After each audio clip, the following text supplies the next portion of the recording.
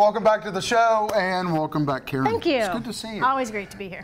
Summertime, great salad. Yes. Before we kind of get into that, so we were kind of talking off camera, let's talk, this time of the year we get a lot of fresh produce, farmers markets, not only farmers markets, but in our grocery stores and gardens. I know we're at HyVee today, and they really push that they buy stuff locally. We do. Locally. So this time of the year, you're going to get stuff that hasn't traveled 2,700 miles to get to your grocery store. So it's going to be fresh. So even, you know, kind of get out and look and try some different things. And we are trying something really different. That is arugula. Yep. Right. So arugula is a really nice, tender little leaf, and it's kind of something different. You probably recognize it as something that maybe you've seen in other salads, but this time we're actually just going to use arugula by itself. It's got a little peppery taste to it. A little peppery taste. Really it's nice. Really nice. Nice and crunchy. It's got a nice vein in it, so it's really nice and crunchy. We're doing steak, salad, and tomatoes. That's right. It's really pretty as basic as you can get. And you know, this is a Roma tomato that I've already taken the ends off, but they're just really a nice lower acid tomato. So for those that think, oh, you know, I'm not sure I want a lot of tomato, this is a great, and they're just so easy to chop up. You just chop those up and they can just go right into your salad bowl. And then I also added here some red onion, because red onion adds such a nice little crunch. Just throw some of that in too. So. And something else that might be nice is grill off that red onion. That would add a lot of really flavor. You know, one thing that I like to see people do is to take different vegetables, like we're talking about the produce, and make yourself a foil packet.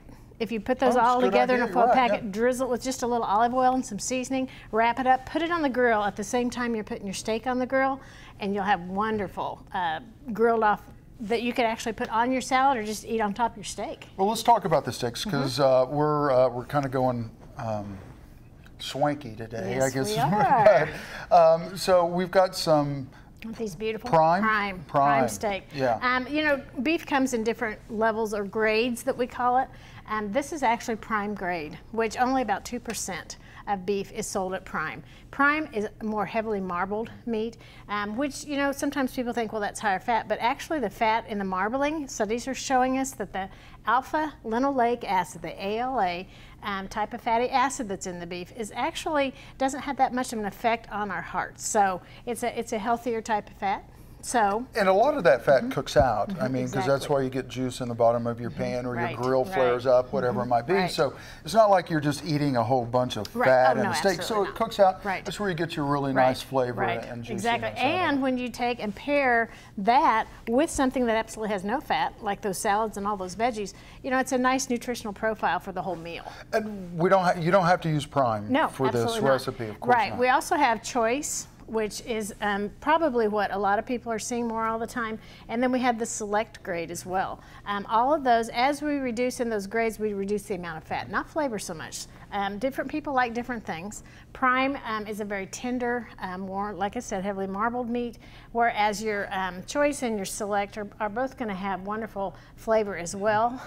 Maybe be leaner, so maybe just a little denser texture, if you will, but still a great experience for eating. So, and we grilled them off in the grill pan, and those are fantastic. Grill pans are great. It's a real basic recipe. When we come back from break, we'll kind of put it together and talk about maybe some other options that could go with this. Terrific. You're watching Ag AM in Kansas. We'll see you in just a minute. Welcome back to the show, Karen. Thanks for staying with us. You bet.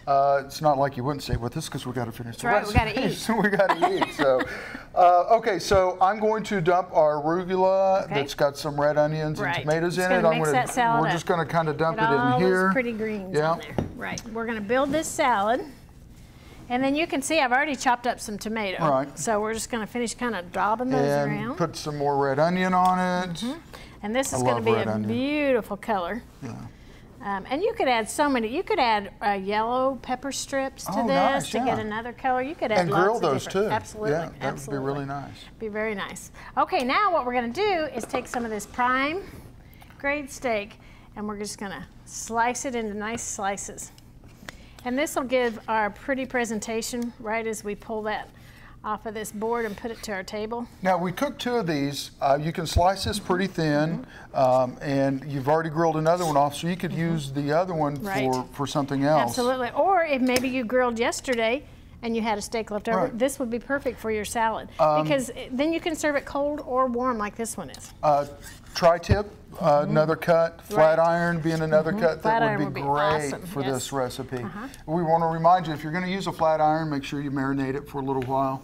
It's one of those cuts that takes a marinade really, really well. It does. So. And you know, there's lots of, I'll oftentimes tell people, even a leftover piece of roast that maybe you had from Sunday dinner, you could put roast on this and it would be absolutely wonderful. And cook to the temperature you like. Make sure you temp it, tint it, let it get its beauty's rest. Balsamic vinegar dressing. This is a vinaigrette that I've made. It just has balsamic vinegar, some Italian seasoning, some really yummy stuff. And we're just going to pour that right over the top of that salad. Beef, it's whatsfordinner.com is where you can get this recipe. We're going to put some shavings on it. And you know, we're back to our umami because we've got this wonderful aged cheese and that balsamic vinegar. And isn't that a pretty salad?